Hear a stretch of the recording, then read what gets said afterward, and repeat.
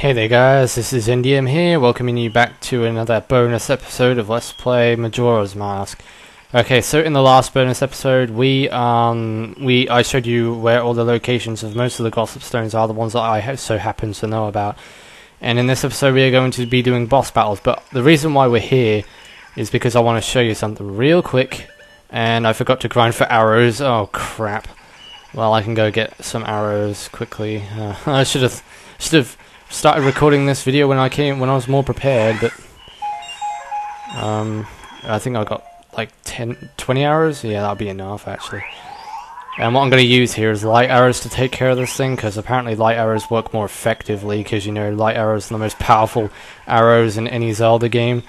So, well, in A Link to the Past it was the silver arrows, but like in games like this it's the light arrows. But basically that thing right there that's hovering outside the Milk Road is the Takuri bird. And this is what I'm going to show you what you get for killing it, before we go ahead and take on the bosses as Fierce Deity Link, or Fierce Deity. I like to call it Deity, but I've heard people say Deity. Well, I've always called it Deity. Alright, come on, get my line of fire here, Mr. Takuri. And you keep on shooting him, he'll fly in the opposite direction, so if you actually manage to land a hit on him, he won't get anywhere near you. Yeah, he shouldn't. Well, this thing looks like a character out of Super Mario Brothers, or Super Mario World. And there you go, he's dead. And look at the prize that you get for it. An orange rupee. Well, we haven't come across one of those in this game, and what does it give you? Well, let's see how much it gives us. Well, if you played Ocarina of Time, you already know how much an orange rupee gives you, but if you haven't, yeah, it gives you 200 rupees. So I'm going to meet you all in the boss room as Fierce Deity Link to take on the first boss, yeah, in Woodfall. So I'll see you all then. Right, so yeah, we're going to go into the boss lair now. I don't think I've actually properly explained why I have a magic meter bar instead of having a blue magic meter bar instead of having a green magic meter bar. That's because I took some Chatu Ramani, and what that does, it makes your magic meter bar last forever. It doesn't consume any magic, no matter what you use. If you use light arrows, if you use ice arrows, fire arrows, it doesn't matter. I'm not going to run out of magic. And the reason why I got Chatu Ramani to make my magic last forever is because the Fierce Deity Mask also consumes magic power. So you have to make sure that you get Chatu Ramani, especially for the final boss, because the final boss lasts a lot longer than these ones, because it has different phases. And you'll see how quickly this guy goes down. You thought using the Great Fairy Sword was bad enough? Well, look at this. See? Instant death. Like, I mean, that was way too easy. That's even easier than using the Great Fairy Sword. And the Great Fairy Sword seemed to make that boss battle go quick as well. So now I guess next up is Got on our list. So I'll see you all in Snowhead Temple. Holy crap, look at all those white bows, man! They're about to rape me because they're all in a cluster. Oh god. Okay, so now we're going to the boss room inside Snowhead Temple. Look at those red eyes. They stare right into your soul and they burn it alive and make it melt. Okay, so, well, if your heart was being burnt alive, it would melt, because it is a muscle, and, well, yeah. Right, so, let's get our fire arrows out, and unencase the boss of Snowhead, which is Got, obviously. This boss is actually quite easy to do as well, surprisingly, by using the Fierce Deity Mask. Pretty much, the Fierce Deity Mask puts all the bosses in this game to shame. Like, seriously, it's just so overpowered. Especially if you have Chatu Ramani, because then you could use it as many times as you want, without even a worry about the magic meter.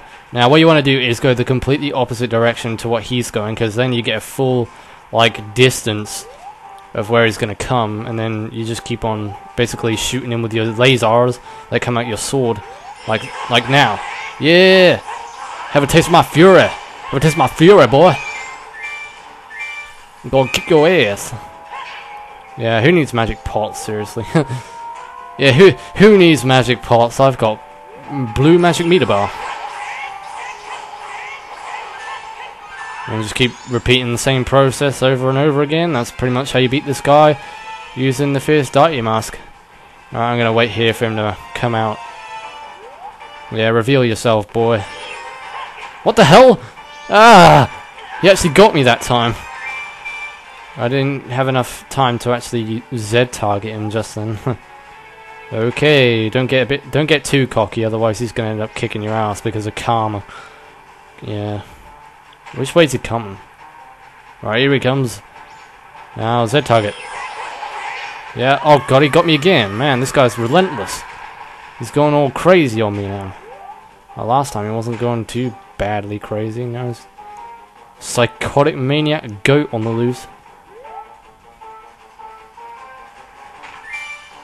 I can't see him. Oh, he's coming behind me, isn't he? Yeah, he is. He's coming behind me. What the hell? I'm sorry, but you must pay the ultimate price, Mr. Gott.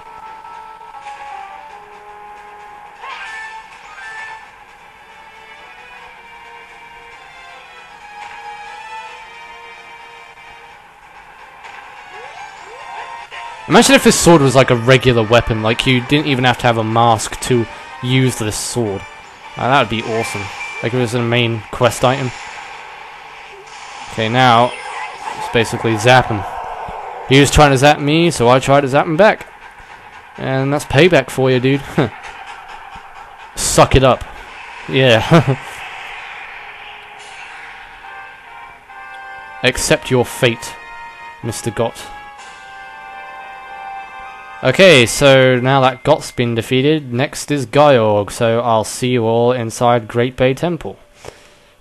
Y'all ready for this? Yeah, we're going to go ahead and take on the Great Bay Temple boss, the hardest boss in the game out of all four of the main Guardians, but hopefully the Fierce Deity Mask puts this guy to shame too, because I'm pretty sure this is the only boss in the game that you can't actually kill just by using the Fierce Deity Mask. And I'm sorry if I say Gott. Like, we're going to Great Bay Temple to fight Gott before I made that cut in Snowhead Temple. After I beat Gott. I was meant to say Gyorg if I didn't say Gyorg. But yeah. Just wanted to correct myself just in case I did say that. Because I think I did. Right.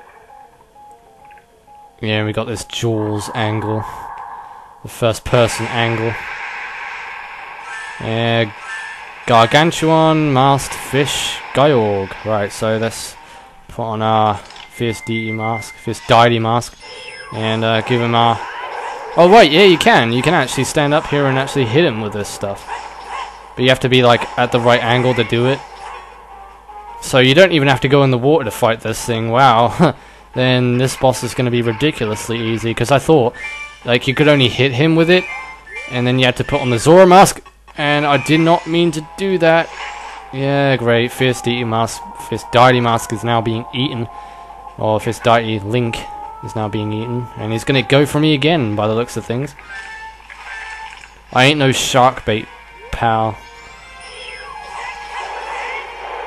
Yeah, get good angle. Good angle.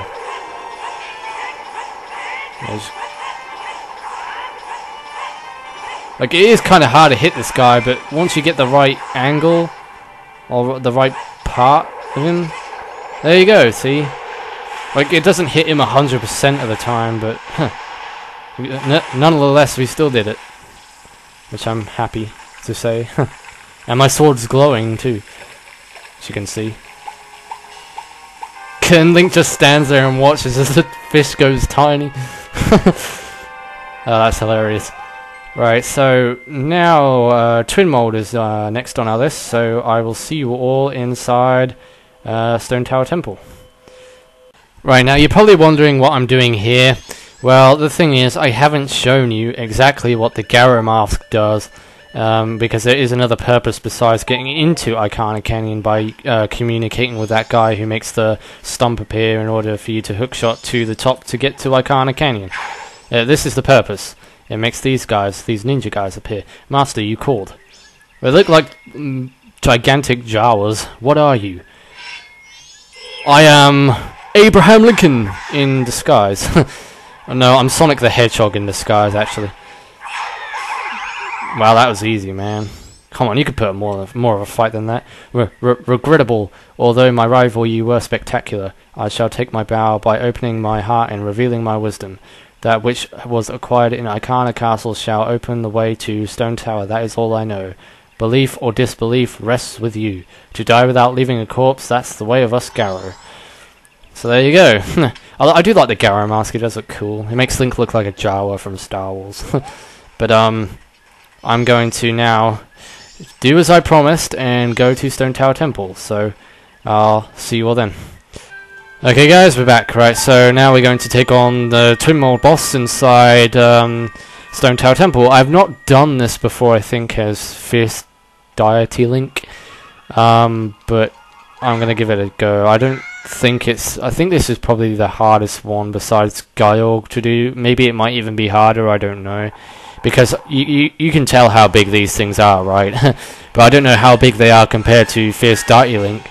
Whether they're about as just as big as when you put on the Giant's mask. We'll have to see what happens. Because I don't honestly remember. But obviously the hardest way to beat these things is by using...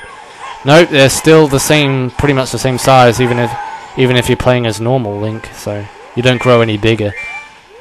So you just gotta basically play it the same way you do by using arrows, except from the fact that you have infinity beams that come out your sword. And if I can actually get a shot on one of these, well, I have gotten a shot. I just want to get multiple hits, which I'm not successfully doing.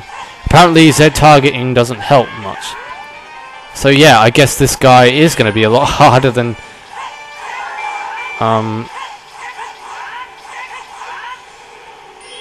in some ways, I guess.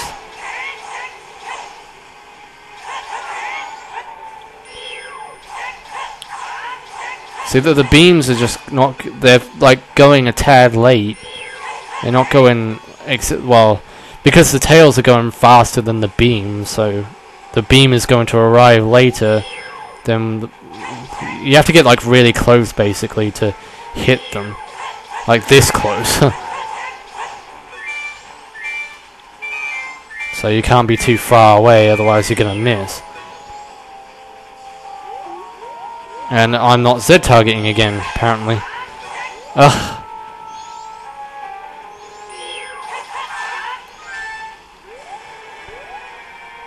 Where's the other ones? There's one all the way over here.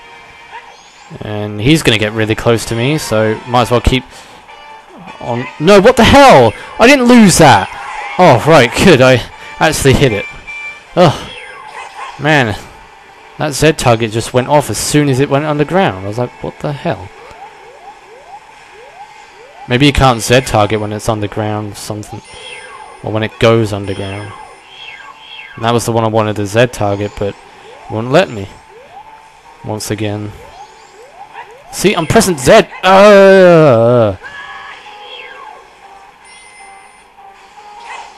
This boss doesn't want to die. Oh, there we go. There's one of them. Yeah, you think you're so big and almighty and scary. Well, guess what? I've got a mask that may be smaller in size, but its scariness is much bigger than your size combined, I guess. That's what I was trying to say. Yeah. I'm more scarier than your size. And your size is pretty intimidating, let me tell you. Well, it is when you're playing as young Link, because you have to use your arrows to kill it, and the arrows aren't as powerful as the Fierce Deity mask. Yeah, you writhe in agony. I crave it. I crave the sound of you writhing in pain. Yeah. Okay, so I haven't actually shown you what it looks like when you take off the Fierce Deity mask. That's what it looks like. Oh, he's got blank eyes.